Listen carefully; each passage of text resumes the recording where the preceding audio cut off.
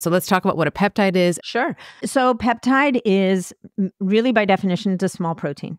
So it's a protein. Proteins are made up of amino acids, which are, we call them the building blocks of protein. And a peptide is made up of 50 or fewer amino acids. Proteins can be hundreds, if not thousands of amino acids long, and then, folded into these intricate little origami shapes. And peptides aren't that different, except they're just smaller. Your listeners have heard of peptides before, even if they sit and don't think they have. The most popular, well-known peptide anybody's heard of is insulin. Insulin is a peptide, right? Peptide. Now, the peptides that we're going to talk about today, for the most part, and it depends if we're talking about the longer chain peptides or if we're talking about the bioregulator peptides. So I'll just jump right in and distinguish those for the audience now. Yes, please. And then we'll get into the theory of aging. So the longer chain peptides, which people may have heard of, are things like BPC-157, which is BPC stands for body protective compound. So BPC-157, things like CJC-1295, ipamorelin, GHK-Cu, which is known as the copper peptide, and I know you maybe wanted to touch on that. There's others like thymosin alpha-1, thymosin beta-4. These are thymus peptides. So these are all fragments of naturally occurring peptides in the human body. So they're not the full peptide that occurs in the human body, but they're fragments that scientists have assessed and identified as binding to specific receptors on the surface of cells, and through messaging through the cell are then able to either initiate cellular cascades or they're able to influence the expression of your genes, but that's through chemical messengers. Bioregulator peptides are almost a subset of those peptides, and they are only 2 to 4 amino acids long. So they are tiny. They are the tiniest of the tiniest proteins. And that gives them the ability to actually travel into the cell. So the bioregulator peptide does interact with messengers on the cell, but there's specific messengers that then allow them to pass through the cell membrane into the nucleus of the cell, where they are able to bind to DNA. And when they bind to that DNA, they then upregulate the production of very specific proteins. Imagine the DNA helix and imagine it just unwinding just so to expose a binding site for this very specific amino acid sequence. And what happens when something binds to your DNA, it elicits a response that causes the production of very specific proteins. And in the case of bioregulator peptides, what's really happening is this kind of this rejuvenation at a cellular level of whatever tissue, gland, or organ is being targeted. So the bioregulators, if you will, target organ systems, organs, very specific tissues or glands, whereas those other longer chain peptides that we talked about earlier, it's more about, sometimes it's targeting tissues and glands, but also, like, for example, like a BPC-157 is going to have receptors virtually all over the body in different places. And so in different tissues. So for example, in skeletal muscle, it's going to upregulate the expression of your growth hormone receptors so that when you're releasing growth hormone, it's going to be received and it's going to have more of an impact at that space. And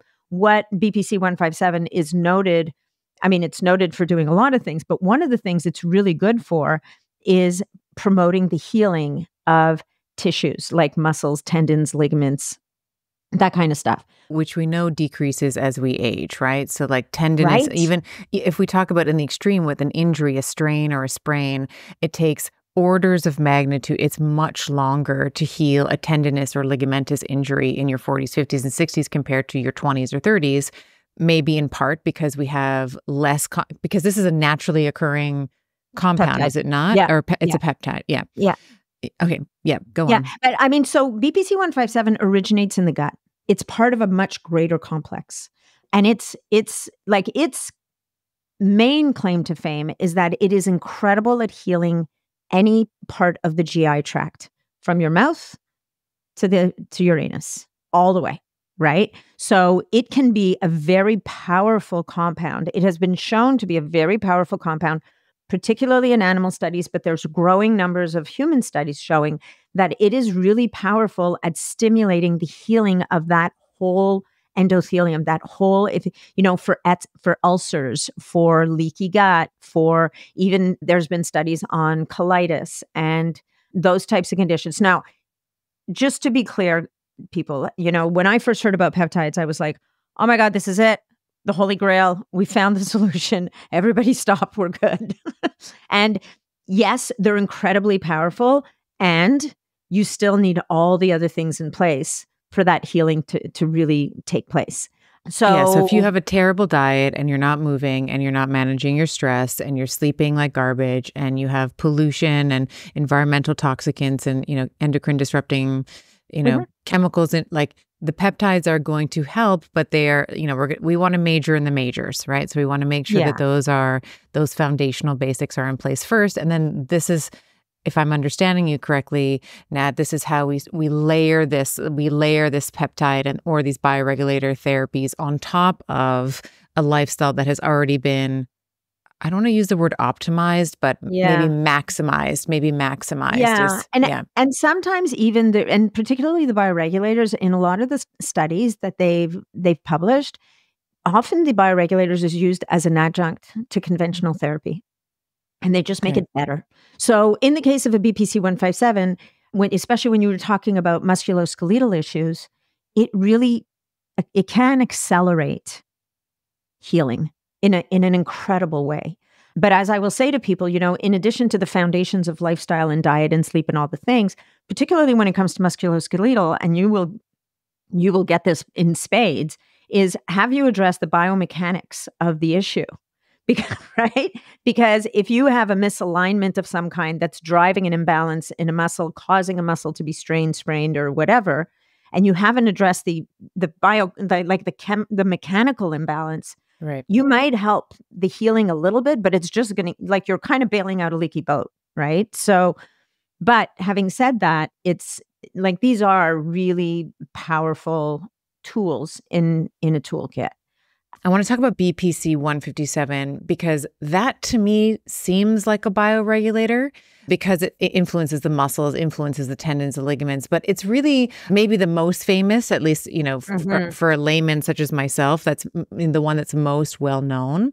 Why is that not considered a bioregulator? Is this just the history? Is it like the nomenclature? Is it who discovered it? I know that there's I don't know if there's always drama between scientists. Is it because like it wasn't, I forget the Russian scientist, I forget his name. Dr. Yes. Is it because it wasn't his discovery and it was someone else's, but we see it systemically. BPC 157 has systemic, like a bioregulator for me is something that is going to influence the body systemically. So if I'm yes and no. Okay. Let me stop you there. The reason why, and there is, however, a peptide that is not a bioregulator that a lot of people think should be a bioregulator. So number one, yes, there is an issue around, it's a little bit like grapes that are not grown in the Champagne region can't be, the wine that's made for them cannot be called champagne. So there is there is a little piece of that at play. But when it comes to BPC 157, remember what we said earlier, the bioregulator, the hallmark of the bioregulator is that it can cross the cellular membrane into the nucleus of the cell and bind directly to the DNA. So it is an actual direct epigenetic switch. BPC 157 is too big.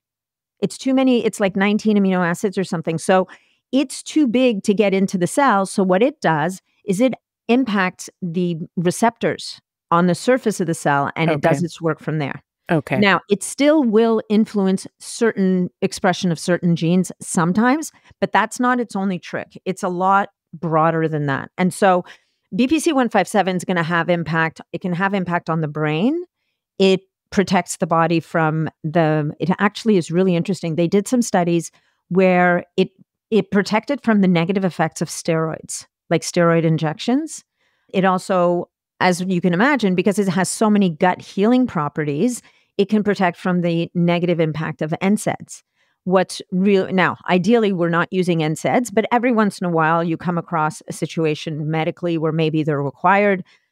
I don't know. I know there's people that would dispute that. I'm not a doctor, so I'm not going to wade into that. But the cool thing is that BPC 157 can go a long way to mitigating the damage. It also has anti-inflammatory effect. It has analgesic effect. It does have balancing effect on the dopaminergic, serotonergic, and GABAergic centers in the brain. It's organ protective. So it's known to be protective for the heart, for the pancreas, for the liver. Like it's kind of like everybody's BFF, right? It can play a role in the whole system. It's good for the kidneys. There are certain studies that have shown that it can be helpful with blood pressure regulation. Again, not on its own necessarily. And it always depends. And, the first question everybody always has to ask themselves when we're talking about this stuff, and frankly, about anything, is why is this problem happening in the first place? Like, people will often write or say to me, Nat, what's the peptide for X? And the loathed answer is, it depends. And do you have an understanding of why X is happening? Right? Because if you don't know what's driving X, it's a little bit like the biomechanical issue a minute ago. If you don't know, like, it could be that you just, I don't know, you lifted too heavy a weight, like you were doing something crazy like CrossFit, and you were moving too fast at too high load and you tore something. Or it could be that you have an imbalance that's putting your body in a position where a muscle or a tendon or a ligament is more vulnerable than it should be. So you need to understand those things to understand, where does the peptide fit in? What is the right peptide to fit in? And how am I going to resolve the whole issue over the long term? Okay. So the mechanism, so the distinguishing, coming back to sort of the definition here, just so I can frame this up for the listener as well as myself, is that the bioregulator is going to be acting directly on the DNA because it's getting into the cell nucleus. Okay.